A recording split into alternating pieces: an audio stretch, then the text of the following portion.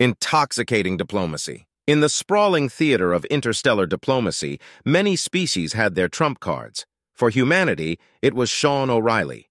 Sean wasn't an admiral with fleets of starships or a scientist with revolutionary technologies. He was a jovial Irishman with a gift for gab and an even better talent for pouring a drink. With his twinkling eyes, infectious laughter, and stories that seemed never to end, Sean had a way of making even the most standoffish species warm up to him. When humanity was up against the notoriously intransigent delegates from planet Xylogar, they knew who to call. Sean O'Reilly, their secret weapon. The Xylogarians were known for their logical and unyielding demeanor, but they hadn't met someone like Sean before. In a brilliant move, Sean introduced them to an age-old Earth custom, sharing a drink as a sign of trust. Producing a bottle of the finest Irish whiskey, he spun tales of its rich history, captivating his audience. The Xylogarians, intrigued by the ritual and Sean's stories, decided to partake. The effect was almost immediate.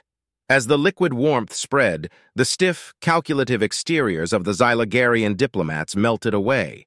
They laughed, they joked, and by the third round, they were even attempting an off-key rendition of an Irish jig Sean had taught them.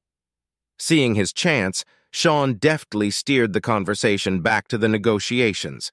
With their defenses down and spirits up, the Xylogarians found themselves nodding along, making concessions they'd staunchly refused before.